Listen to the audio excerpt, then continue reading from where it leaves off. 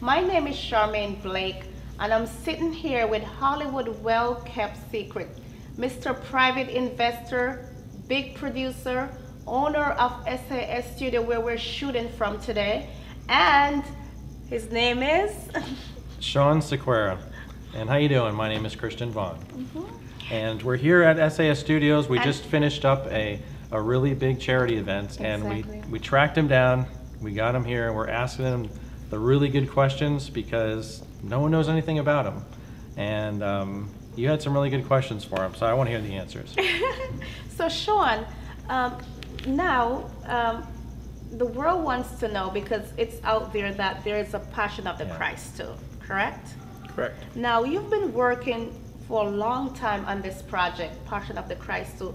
Do you want to tell the public what draw you to do the sequel to the Passion of the Christ too? Well, many people put their focus on just worldly films, and since I love the Lord so much, I decided that I would glorify Him than most of the things that go on in Hollywood. I chose not to glorify all the things that Hollywood does. I don't care too much for being in the spotlight or what the IMDb's and hooplas and. So you don't want to be on the IMDb? I prefer not to put my name to anything if I don't have to. Yeah. So if I was to send out a press release on you, you say no one would find you anywhere? I just mark X. Oh, X marks the spot. Now, do you want to ask him something? You know, one thing that that I was really interested in when I talk to people about, well, for anything that I know about Passion of Christ, as soon as I tell people that, hey, I know the guy who's working on Passion of Christ 2, the first thing they ask is, what's it about? You know, what could it be about? I mean, Jesus only dies once, right?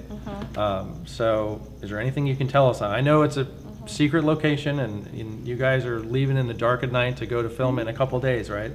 Well, this film's catered a little more towards spiritual warfare. It's what we're currently going through before Jesus' second coming.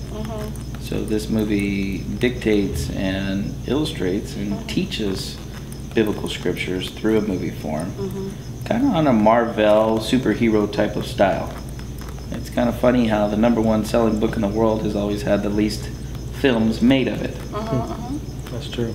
So now, the studio is so beautiful. How long this studio been around, SAS Studios? Well, we've privately owned stages for a while now. We currently have 9 different stages. A large crew of guys. They're the most cream of the crop. I would consider we've kind of handpicked them over several years, and we keep picking them. They come across our path in one of our studios, and we just kind of keep an eye on them, and next thing you know, they're staying at our studios. Thank you guys for tuning in to UniversalVoice.tv first show, and all your viewers get to see Hollywood Best Kept Secret today, Mr. Shawn S. This guy. Be careful, he's going to disappear on you. Thank you for coming, and thank you guys for tuning in, and have a wonderful day. And thank you, Christine, for joining us today. No problem. Thanks. You were a good sport. Thank you.